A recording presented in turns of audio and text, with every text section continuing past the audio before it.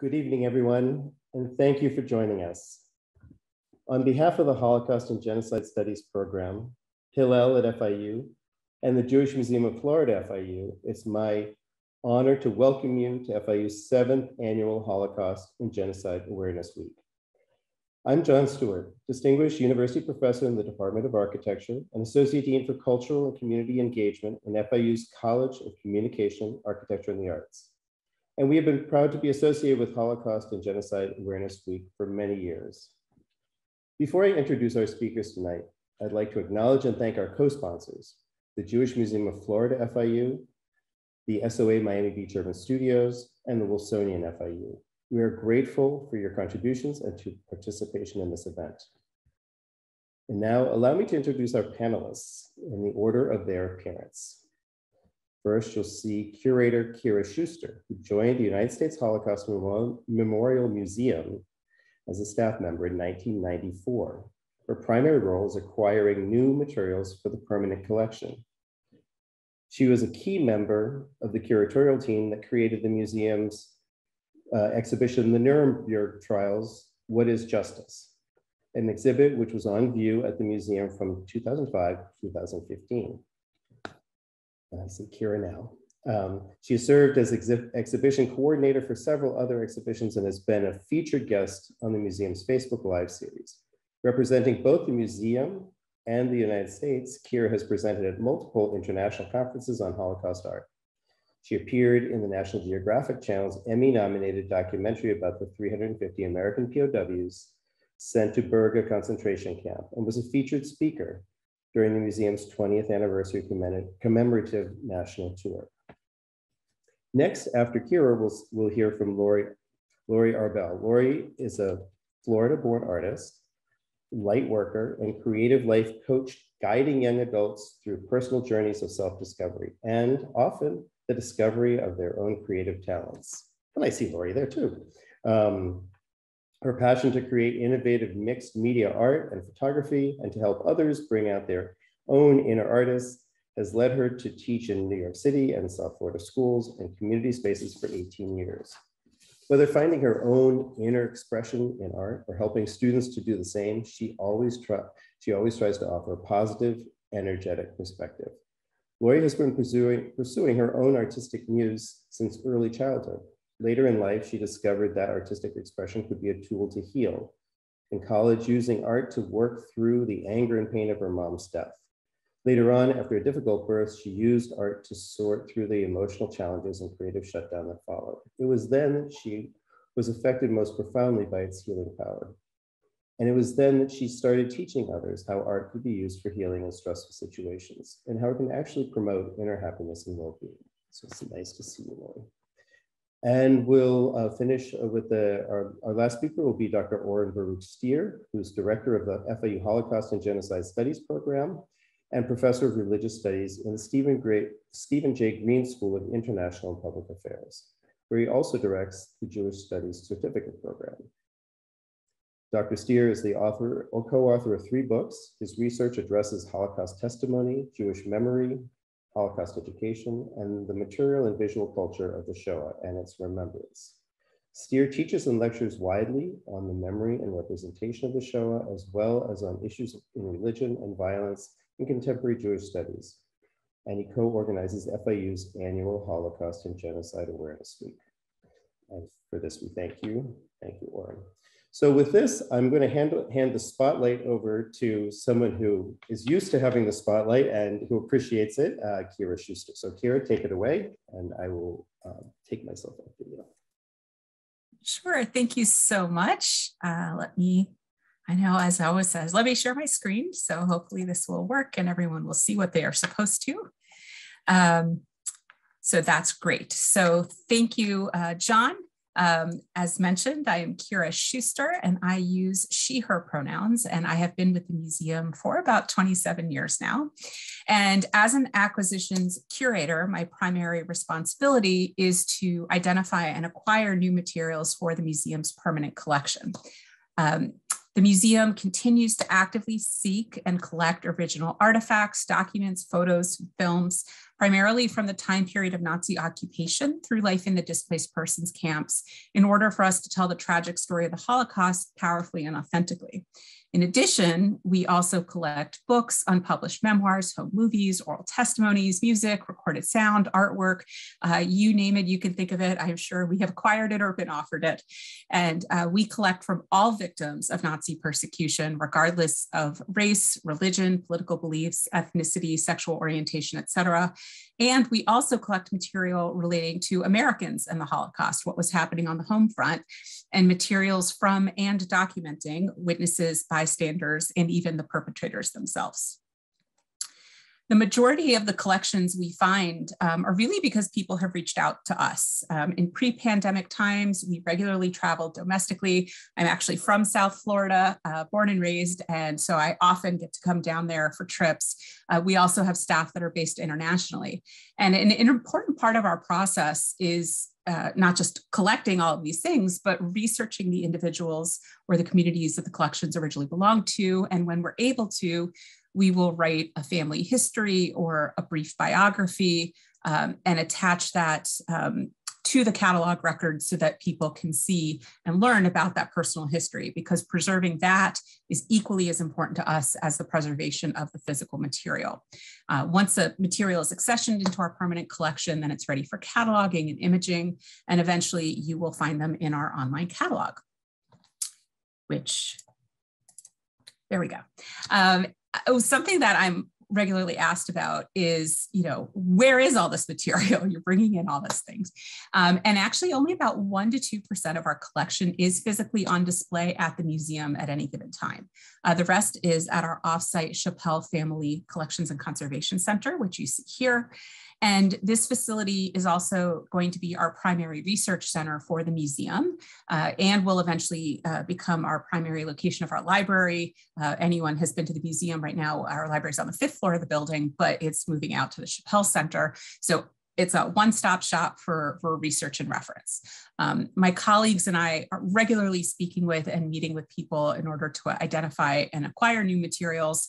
We're always looking to connect the dots and learn more so that we can expand our knowledge about the Holocaust. I always say what you think you know is probably just the tip of the iceberg, if even that. One question I also get asked quite often, especially since the pandemic began, is the museum still collecting? And the answer to that is very much a resounding yes. Although we were and still are, unfortunately, primarily telecommuting, since March 2020, my colleagues and I have continued to receive a huge number of emails and phone calls from individuals and families, not only across the United States, but North America and even in Europe and Israel, from people who would like to contribute their materials to the museum's collection. Prior to the pandemic, we would receive on average 1 to 2 new collections a day, and that's calendar days, not business days. And so far, we have agreed to accept hundreds, about almost 500 new collections as soon as we are able to physically receive all of them. And since we are unable to travel or meet with people face to face, we've adjusted our methods. We've been meeting with people over Zoom or phone, video conferencing. And in fact, our oral history department has continued to record new interviews domestically and internationally. And they actually really have enjoyed the flexibility of using Zoom to do this, because it's allowed them to record longer, more detailed interviews at the not only safety level, but the physical comfort of the interviewees. And they don't have to worry about the time clock of a contracted film crew or anything like that. Of course, there are cases where our own research leads us to the collections. And in 2005, since 2005, I have been doing research on the Berga concentration camp. And this is, as mentioned before, it was a documentary I was involved with, but this is a camp that was a subcamp of Buchenwald, and where 350 American prisoners of war were sent by the Germans as slave laborers. And when I first learned about them, it was because I had started doing research on American citizens who were victims of the Holocaust. Granted, this is a very smaller group of people and the large majority of victims, but an important group to document nonetheless. And in 2008, I saw an interview on CNN with a gentleman named Tony, as I call him, Acevedo, who was interviewed. And he was a Mexican-American Catholic. And the story headline was I survived Buchenwald. So of course I had to reach out to him and thus become a lifelong friendship with us. These 350 men were among the tens of thousands who were captured during the Battle of the Bulge. They were initially all captured late 1944, mostly around December, and sent to Stalag 9B prisoner of war camp in Bad Orb, Germany. Now, upon arrival, the POWs were asked name, rank, serial number, and religion, which of course was not something that they were supposed to be asked, and not all of them were. Many of the Americans initially resisted providing the Germans with this information. Some of the Jewish soldiers even, tossed their dog tags or buried them in the snow because their dog tags did identify their religion. Now, in late January of 1945, the Germans went through the troops at the POW camp and separated out all the Jewish American soldiers, which were about 70 or 80, and placed them in separate barracks. Now, Sidney Goodman, who was one of the Jewish GIs whose photo you see here, kept a diary on the back of family photos that his wife had sent him from home. He wrote about the segregation of the Jewish soldiers and even the rumor that some of the non-Jewish soldiers felt that this was unfair and the Jewish GIs were getting preferential treatment. Now, this of course was untrue. At the time being, treatment was equal for everyone across the board. Orders came down in about early February 1945 that 350 of the POWs were needed for forced labor. We don't know exactly who placed those orders. We just know that they were issued to the camp. And so on February 8th, all of the Americans were called out of their barracks. And again, all of the Jewish soldiers were ordered to identify themselves. The Germans then went down the lines and they pulled out any men who they felt looked Jewish, whose names sounded Jewish. They pulled out all the Catholic soldiers, anyone who they decided was undesirable or a troublemaker, which is how Tony Acevedo was selected. He was one of at least 3 Mexican Americans selected in this group, and my research has discovered there was at least 1 Native American selected in this group as well. And once the Germans had identified their 350, those troops were marched to the train station. They were loaded onto boxcars. And after a 6-day journey with no food or water, the train finally arrived in the town of Berga an der Elster. Well, they were marched to the subcamp of Buchenwald. And I should add, contrary to popular belief, the majority of these men were not Jewish. So the Americans arrived February 13th.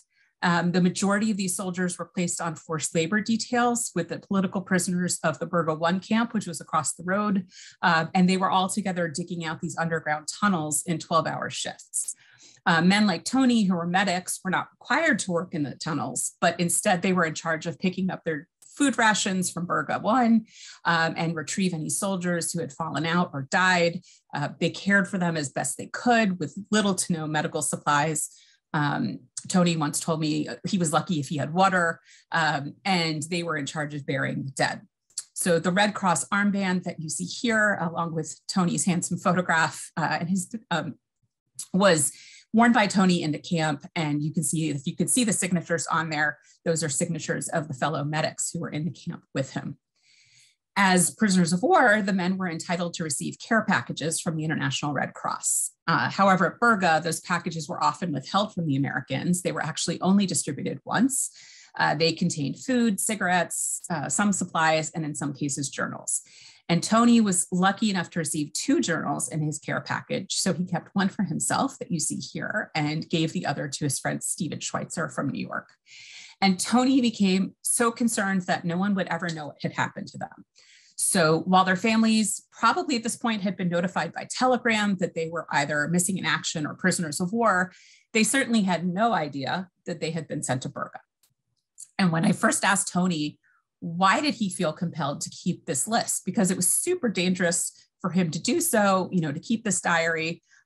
He was keeping a list the list you see here of names were prisoners that had died or that he gave medical treatment to in the camp. And he told me that it was his, and I quote, his moral obligation to do so. So by keeping the diary and recording this list of names, at least there would be some written record there that existed if he were not to survive, that these men were in this camp. Now on April 3rd, 1945, the Germans evacuated the camp. The Americans were sent on a forced march, a death march, south towards Czechoslovakia. in order to stay ahead of the Allied troops that were quickly approaching. And at this point, there were only about 280 Americans in the camp. Some men did escape successfully, others succumbed to injury or died or were killed. And finally, on April 23rd, the remaining GIs were liberated by the US Army's 11th Armored Division. And the majority of the men who survived never publicly talked about their experiences. And Tony very generously in 2010 agreed to donate his diary and his armband and other materials to the museum so that others could learn what had happened to them. This was the first time that the museum had physical evidence of what happened in this camp. Prior to Tony's donation, we only had some oral history interviews that some of the survivors had made. And publicities from Tony's donation led to other Berga families and survivors to come forward and donate their materials as well.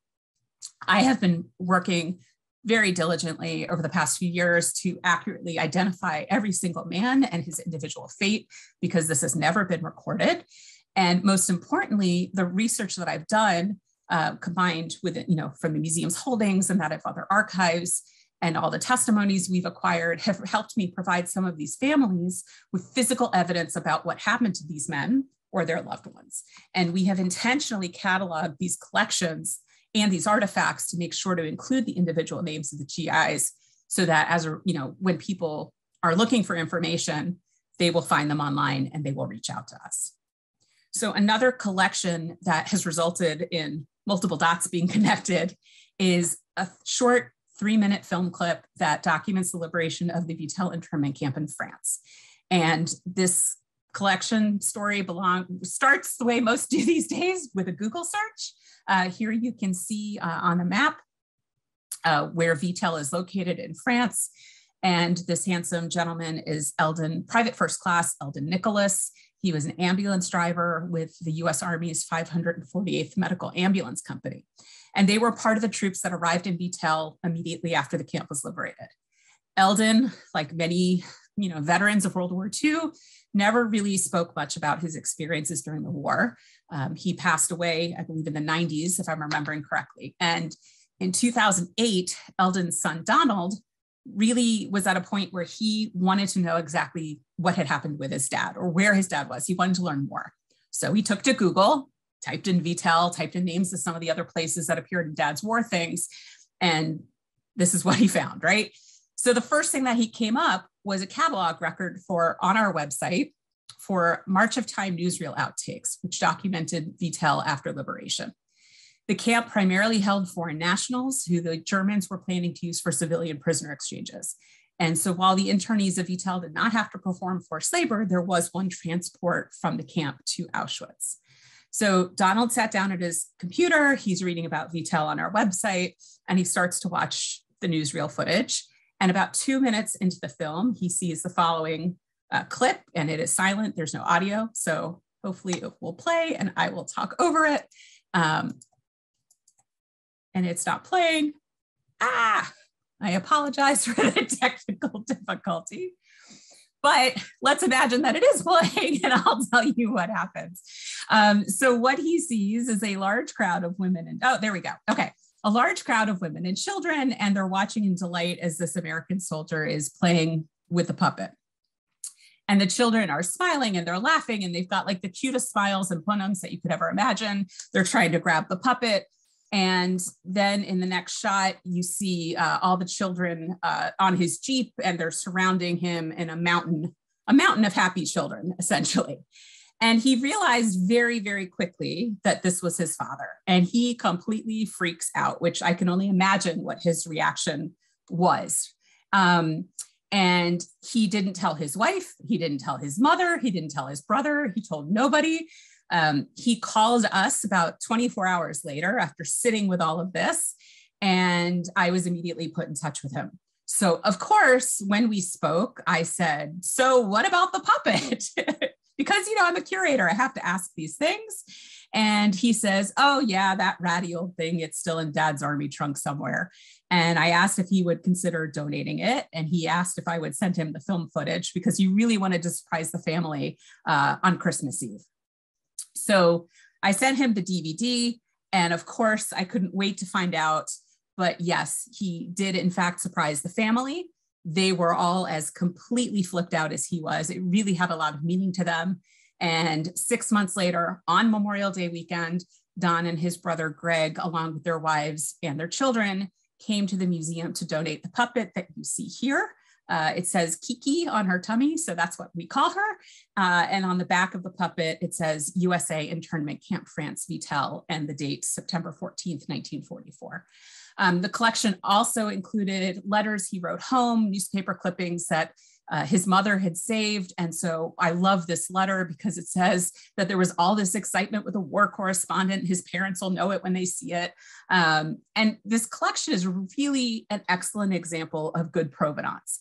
We know the history of this object. We know Eldon used this puppet in Vitel. It's in the film, it's in the letters, it's in his photographs. But because he never spoke about it with his family, we have no idea who made the puppet, whose initials are written on it, how did he come to acquire it, where did he pick it up, where did it come from? And so this is why we always encourage people to document this information while they are still able to do so.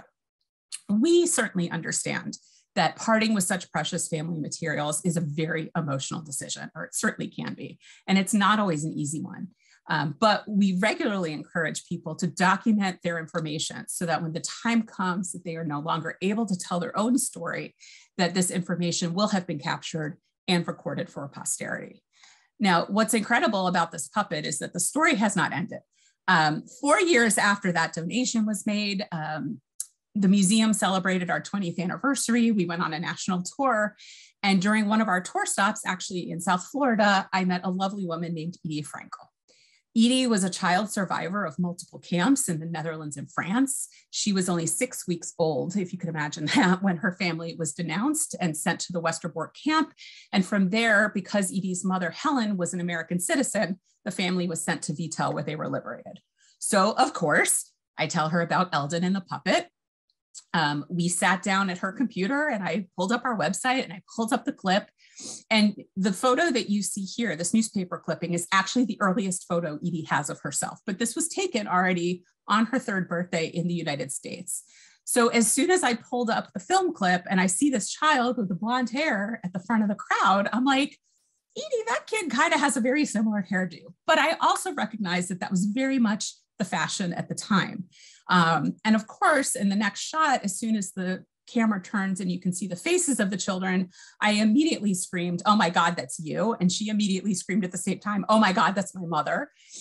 In the next shot of the film, you see her sister Hannah, who you see here. And needless to say, there were a lot of very excited phone calls that happened after that. I still remember driving home from her house thinking, we have got to get these people together. So a few months later, when our tour returned to Washington, D.C., we did have a reunion. Here you see Greg and Donald, who are Eldon's sons, with Edie and Kiki, and all of their families came. It was a huge family. And what's amazing to me is they said to me at the time, our families have now doubled in size and it's been years and they all still keep in touch with each other, which I think is absolutely wonderful. So when I think of the museum's collections, I think of them as a jigsaw puzzle that has no border. So each piece of new information, whether that's a single item, whether that's a lot of items, every single piece of the puzzle, attaches to help us learn more about what occurred. If it could be the same family, the same camp, the same ghetto or experience or whatever. And so it really helps to add to that larger picture. And we never know when the next collection is going to come. We never know what it will tell us, how it will help us learn, and or how it will help educate somebody about their own history. So to be able to reconnect someone with a piece of their own past is really amazing. To be entrusted to care for a family member's materials and their own personal history is also an incredibly awesome responsibility, and one that we are so, so grateful to get to have. So I thank you for your time this evening. And with that, I am now going to turn it over to Lori so she can talk about the wonderful work that she does. So thank you.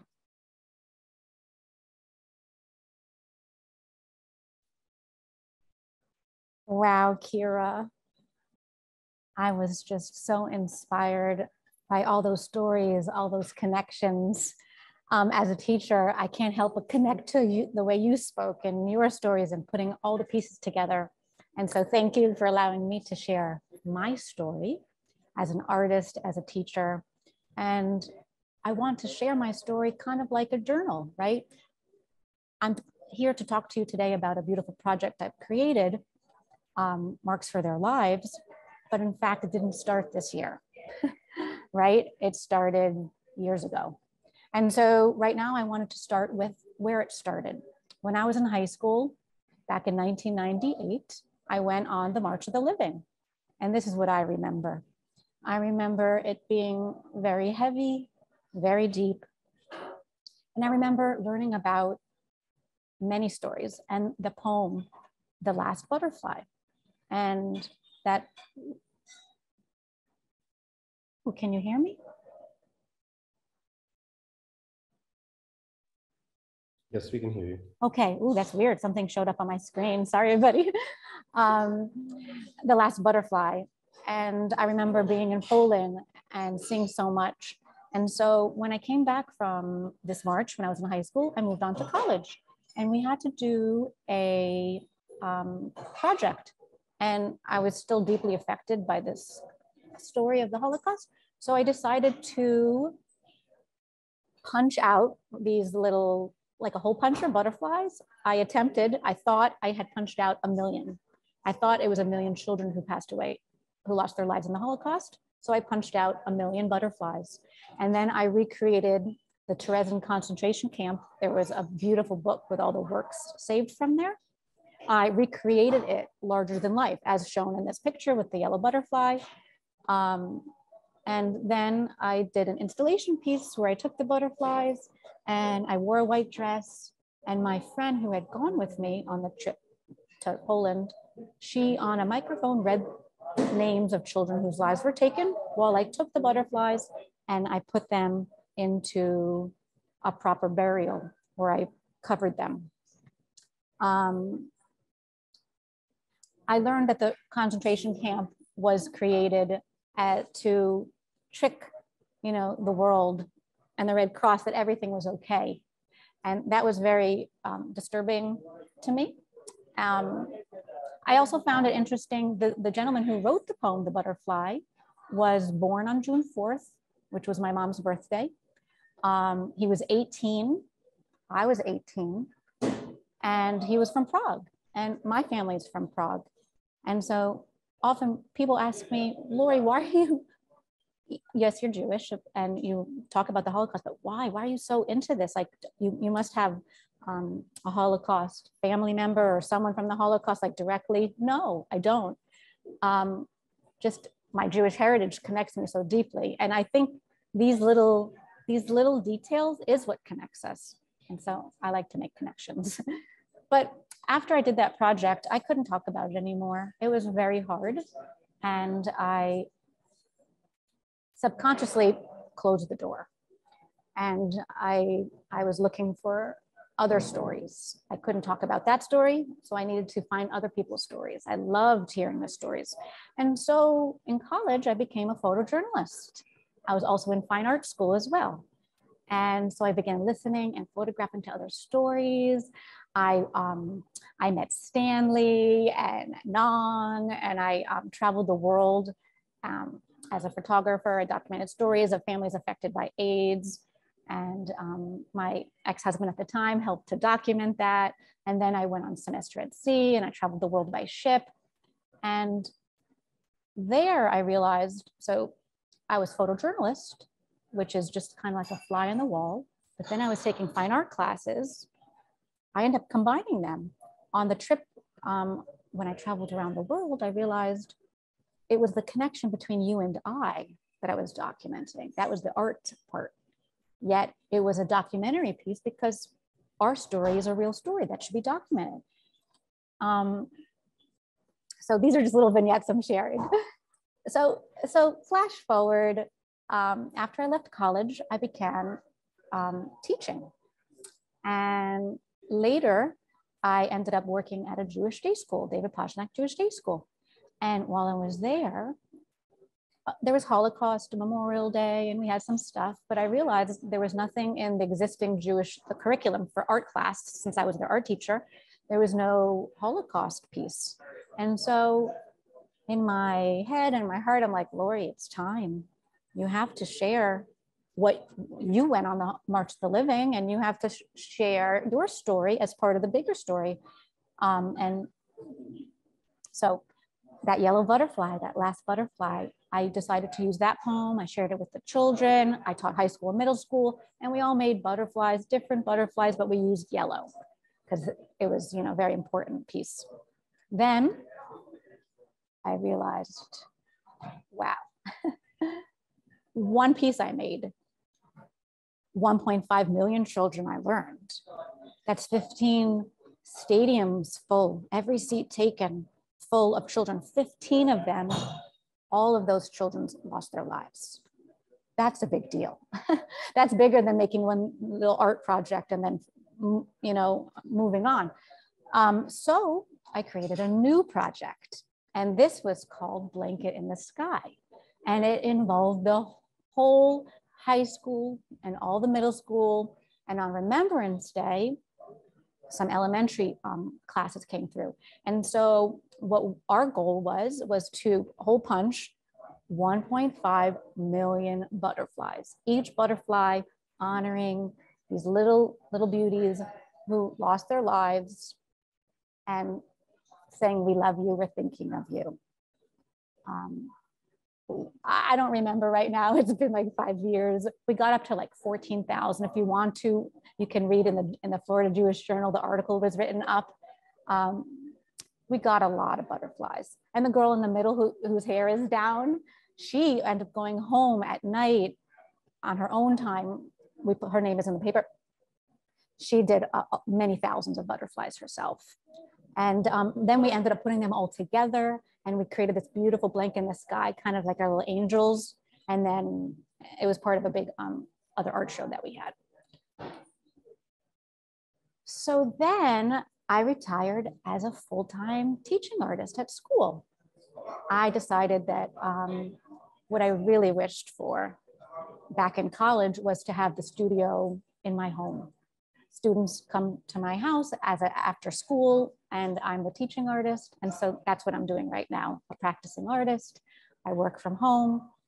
And when I left teaching full-time, I was in a darker place. I was making sense of where I should go, like spiritually. There's other things happening in my life. And so I started with this piece called Order. And since I was in a darker place, I just started making these relaxing lines, and I found it very therapeutic. As I was making those lines, some darkness came out. Those lines reminded me of all the numbers from when I was on the March of the Living and the Holocaust, and seeing that, you know, remembering the hair pulling, remembering going into Auschwitz, into the gas chambers and seeing the marks on the wall. I remembered very clearly. So it allowed me to relax, yet reflect on past stories and honor, you know, truth in a safe place. But what I noticed, and I want to add, my background is in photojournalism. I told you, graphic design, photography, gridding. So composition is very natural to me. So this next body of work, I created 29 pieces. It took 2.5 years. I didn't think about them. They were done intuitively, which means very organically. I would move the paper, move it around. I didn't think about composition. And when I was done, it's like, whoa, what happened here? Wow, this is called order. We're talking like Holocaust, organization, feeling boxed in, lack of identity. I was learning who I was again, but I always put the gold. The gold, you see, that sun was hope. Since I was a little girl, even in darkness, I always point towards the sun, hope. So, right, so with a negative, there's still positive to look towards. And so I'll read the poem that I made. While I was making these pieces, I wrote poetry as well. So this one, Order, controlled chaos, parallel lines, parallel lives, accounted for, forgotten, numbers, hair pulling, Marx, Holocaust, communism, emptiness, loss, numbers, not individuals, side by side, order, courage, hope. I remember my high school Jewish day school teacher always talked about the Gestalt. And that comes to mind when I think about this. And kind of like, I am a micro of the macro, right? These words were mine that I felt personally, but it was something much bigger. And so I find that interesting. So just going back, you see that at the bottom, you see those are part of my big series that I made. But towards the middle end, I found myself being conscious of these lines, like who? And during this time, these lines were conscious, and then what happened? The MSD, the Marjory Stoneman Douglas shooting happened during the middle of this body of work, 2.5 years. I taught at Marjory Stoneman Douglas 20 years ago. That was the first year I taught, and that's where I'm from. I'm from Parkland. So this was a really tragic, big deal. To keep it short, I just started making these lines, and 17 of the lines were dedicated in my mind and heart to the children and the gentleman who passed away. And then I realized I was making another piece. And I counted Treblinka. All of a sudden, I'm just counting, thinking of Treblinka. And so that piece is called 1,111 or whatever number it was. I don't remember. I started counting the lines. And then I realized I'm doing something. It happened organically. I'm honoring, again, the children whose lives were lost in the Holocaust. And I get sidetracked because that's just how my brain works. Like I'm constantly making different connections. These ones, these marks are lines, right? But they're not just lines. There's so much more. It's like a hidden meaning, right? One is often seen, if you look up numerology, of spiritual awakening and guiding you to higher destiny. I keep seeing this. I was born in November, which is 1-1. My birthday is the 29th. 9 + 2 is 11, 1-1. I live on 110th right now. And where I grew up is 110th.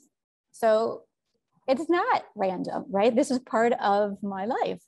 I thought that was pretty cool. So the MSD shooting happened. They created, the young women, the children, the students created a march for their lives. And I heard that, it's like march for their lives. I went on March of the Living. What about marks for their lives, right? Honoring all these stories, right? All these stories, we are one. We're one story. It's not that story and then that story. These are all our collective stories, right? So I called the project Marks for Their Lives. So where's the 4? Well, we're in the 4th generation now. My children are the 4th generation from the Holocaust survivor. So that's the 4th. So Eagles Haven, the shooting happened. And so I volunteered for Eagles Haven, which is a free community center. It was created so the community could come relaxed, feel safe, make art, do drumming. It was open to the whole community. And I decided this project that I'm slowly been starting, making these marks, honoring the victims who lost their lives, but also celebrating our life, would be a powerful project to do with them. So I brought it to Eagles Haven. I didn't tell them it was for the Holocaust. This was not my place to share my little personal, private, passion project, but I knew that this project was very meaningful to honor our life and honor the ones who lost. So I made the project, and you see them on the left. These are some of the projects that they did while we were there. But the strangest thing happened. In the middle, I felt like I could share where the project came from, the roots. Yes, it was to honor the MSD, but it also was to honor other children. And so I shared it with them. And all at once, I said, if you'd like to make another piece and give it to us for the traveling exhibit, I would love to have yours. And everybody at that point, and they weren't Jewish, nobody at the seat happened to be Jewish. Everybody stopped what they're doing and handed me their art to be part of this exhibit. And at that moment, I realized, wow, yes, this is obviously not just a Jewish thing. This is a global you and me thing. This is a, let's celebrate our lives, our differences, our similarities, so that we have tolerance and a genocide wouldn't happen again. So the project took off. It's a global art initiative worldwide. People could make marks. Let's say I'm 42. On a piece of paper, I make 42 marks. And then you mail it in, and it's going to be part of a art exhibit. Right now it's online. We could put the link inside the website if you want to participate. Artists are also welcome to do fine art pieces. If you just do it on a piece of paper, we'll get to that. So I'm hopping around because it's getting exciting. I happened to share the project with my friend Chen, and she's shared it with Moran from Holocaust Heroes Worldwide. She's created a beautiful organization that works with Holocaust survivors. And together we created a project, the same project, but where we work with Holocaust survivors. And Julius was one of the gentlemen who was with us. And look, what's his birth date? 101. Like, there it is again, those ones and the zeros.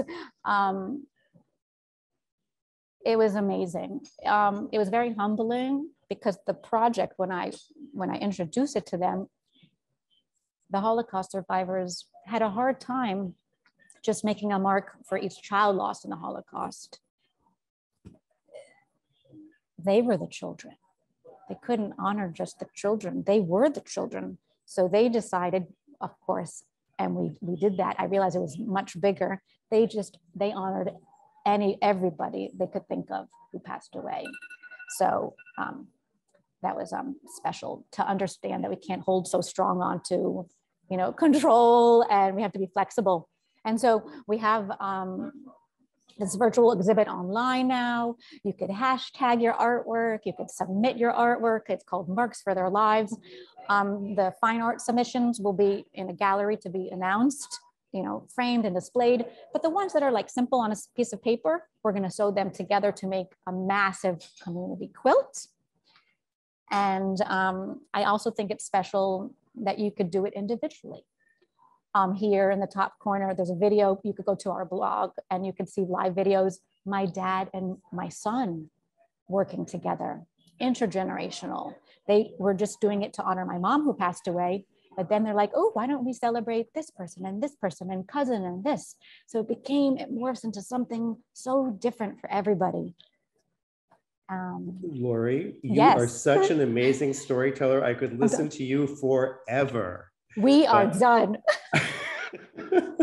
Thank you, but I did not ever want this to stop. But I'm afraid we do have to go on to Dr. Stier, to Oren Stier. So yes, thank you so much. Thank you, everybody.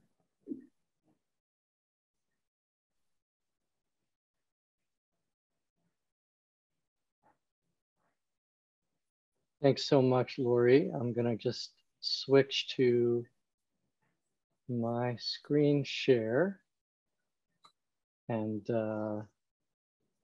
talk a little bit about this exhibit that I had this good fortune to create.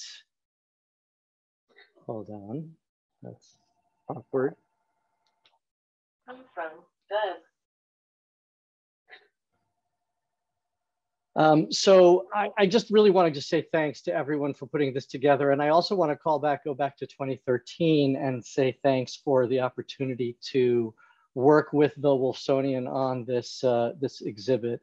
A little bit about my background is that my approach to Holocaust studies came really in double context. One was against the explosion of interest in the Holocaust in the 1990s.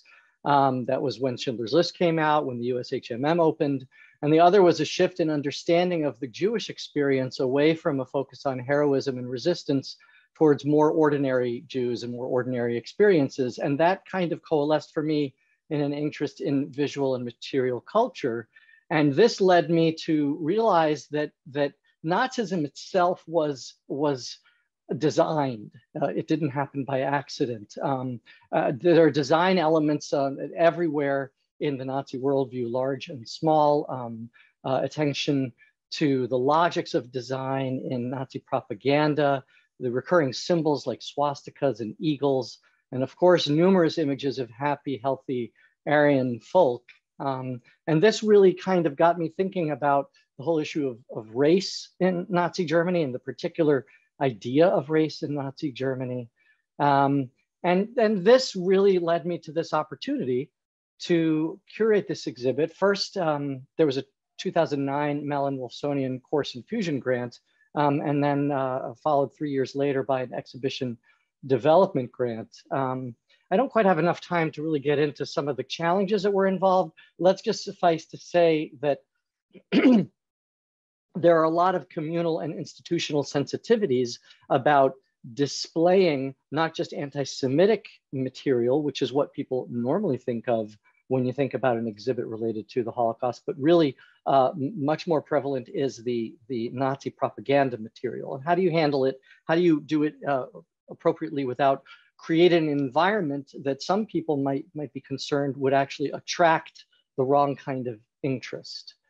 So the exhibition that I had the opportunity to curate and then install in the Frost Teaching Gallery at the Frost Museum on FIU's main campus, which at the time was being used as kind of like an adjunct teaching space for the Wolfsonian. It really coalesced around two objects for me. The first was these figurines from Allach porcelain that I think for me in many, many ways sum up the quest for purity in ordinary objects as a reflection of the Aryan ideal. They're unpainted porcelain, and they convey very simply Nazi racial purity ideas. Allach porcelain was actually taken over in 1936 by the SS with the aim of producing porcelain that reflected Nazi artistic directives. Many, about half, were actually produced like these figurines for exhibitions and as gifts for SS officials to give to recipients. And then about the other half or so were purchased by the public. And of course, what we see represented here is the ideal of Hitler Youth Organization. I'm going to come back to the importance of images of youth in a little bit. And then the other object that really summed everything up for me in my experience with curating this exhibition was the People's Radio Receiver. Nazis exploited all available means of communication in order to send their message of racial purity and national solidarity out into private and public spheres alike. Radio broadcasts brought people together, both at home and at sporting events and other venues. And it penetrated even into factories where there was compulsory listening, and even in the streets. And Nazi propaganda chief Goebbels had a longstanding interest in developing a cheap mass-produced radio that would be really in every household, and hence the name, the People's Receiver. And it's also, like the people's car, right? The Volkswagen. And so in this way, by 1939, German radio ownership had doubled to over 9 million sets. But what's really interesting is that this radio couldn't receive shortwave signals, which therefore prevented Germans from listening to foreign broadcasts. So it was a way to make sure that Germany was united with one ear, so to speak. So this for me coalesced a kind of basic idea that I wanted to pursue in the exhibition. Here's an installation shot of kind of half of the 500 square foot gallery space. And we really took advantage of not just Wolfsonian FIU materials, but also materials at the Mitchell-Wolfson Study Center. And the exhibition in this, amazingly, in this small space was organized around 6 themes.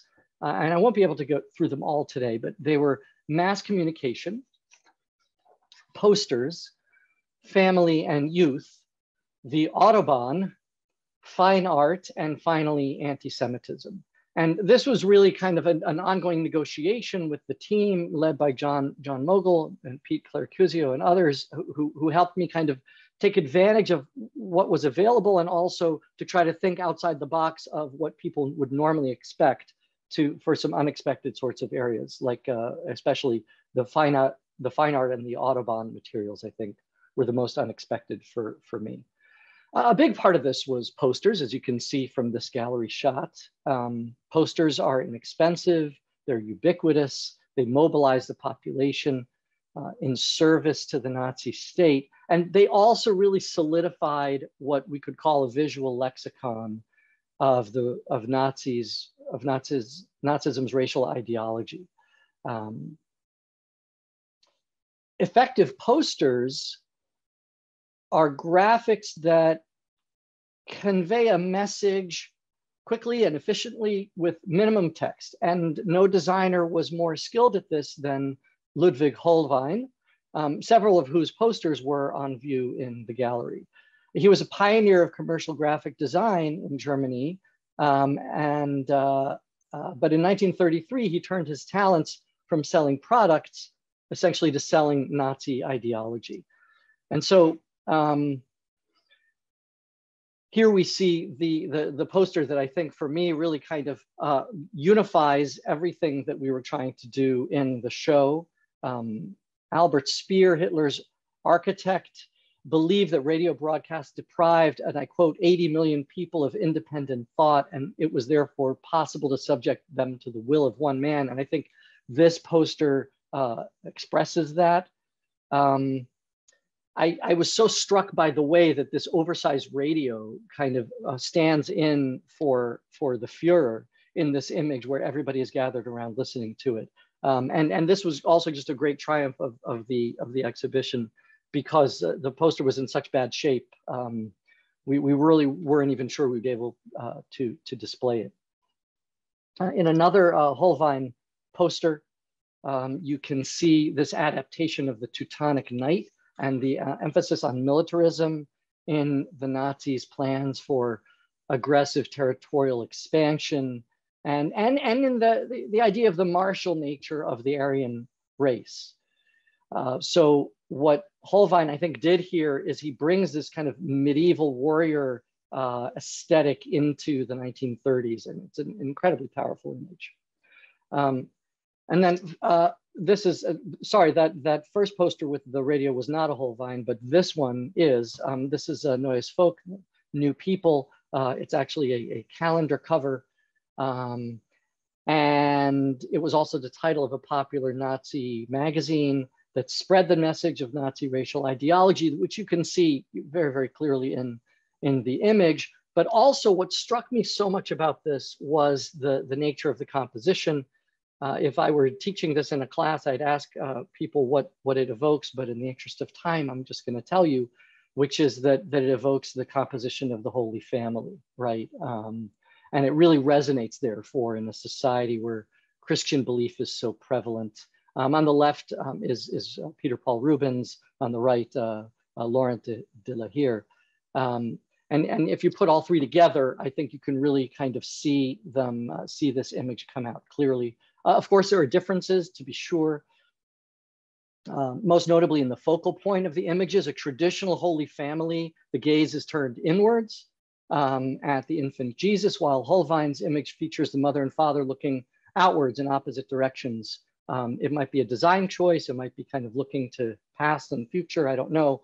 And also structurally, Holbein's is vertical and concentric, each fitting inside the other one, and while many traditional Holy Families are more triangular.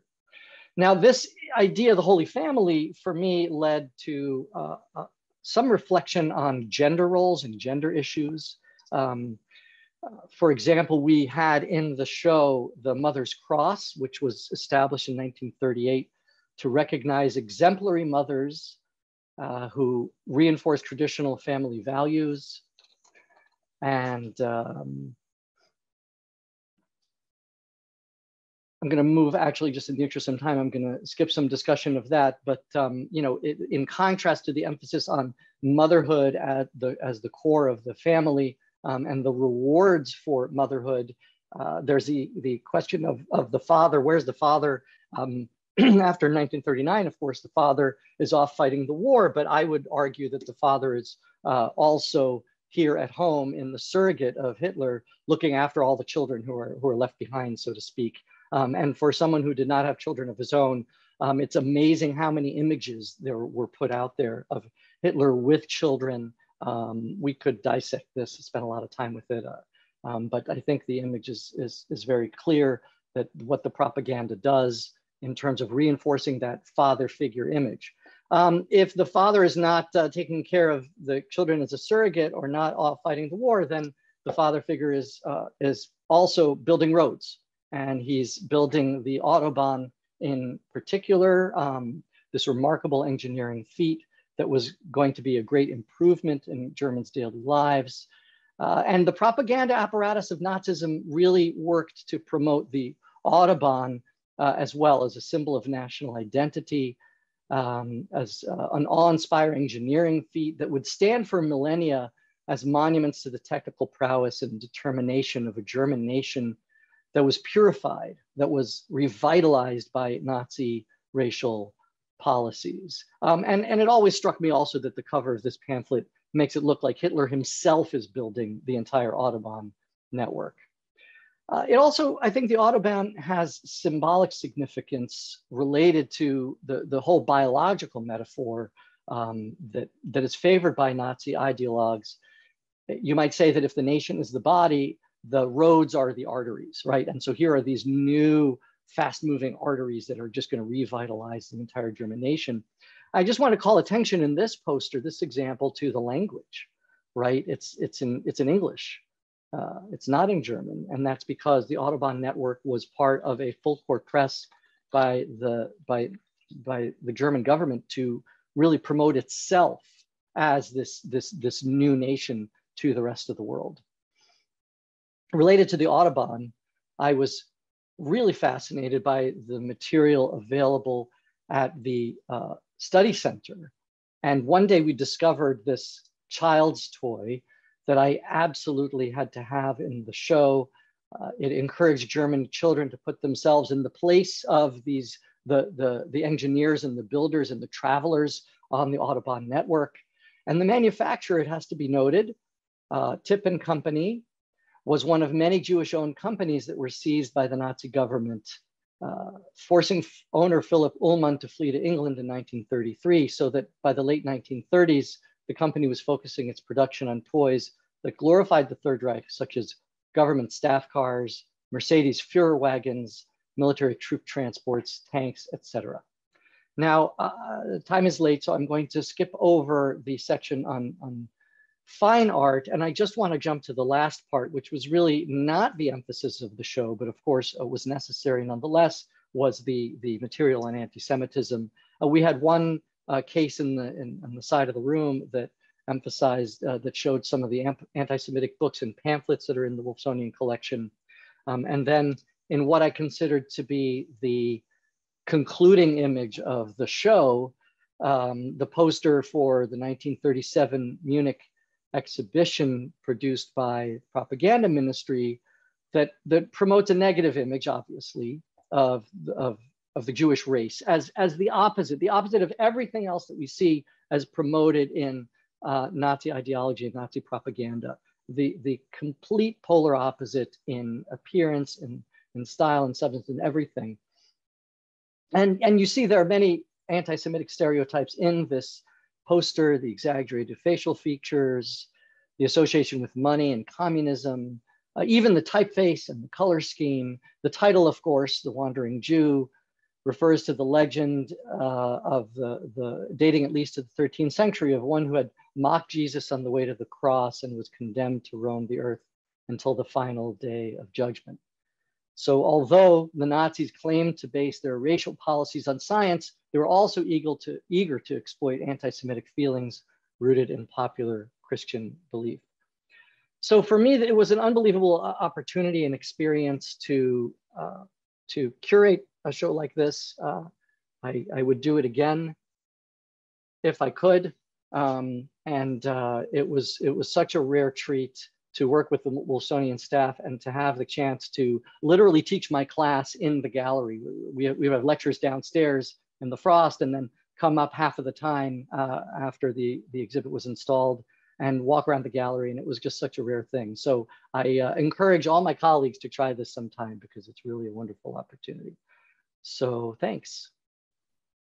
Thank you, Oren. And I remember that exhibition very well. It was really, really stunning. I'm glad you had a picture of it in there. And congratulations. I want to thank you and all three of the panelists just for talking about visual materials and kind of showing us the way in which visual materials can kind of help us understand events that happened in the past and be evidence for connections that exist. They can also be, as Lori pointed out, very emotional connections and connectors to people and to making.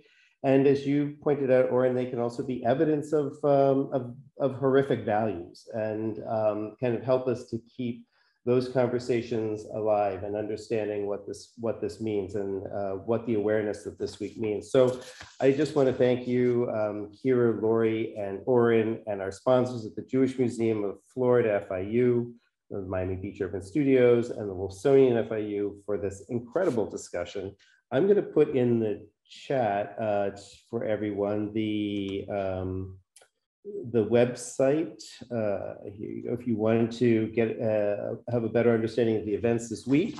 And I just want to also mention that the events of that the next event in the 7th annual Holocaust and Genocide Awareness Week will be Conversations at MOCA, March of Survivors, on Wednesday, January 26th. That's tomorrow at 11 a.m. through Zoom.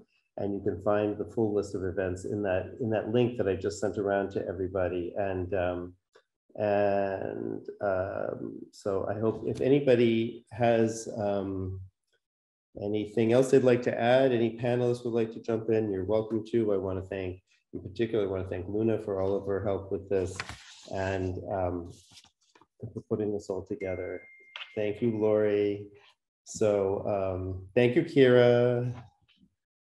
And Oren is, there he is. All right.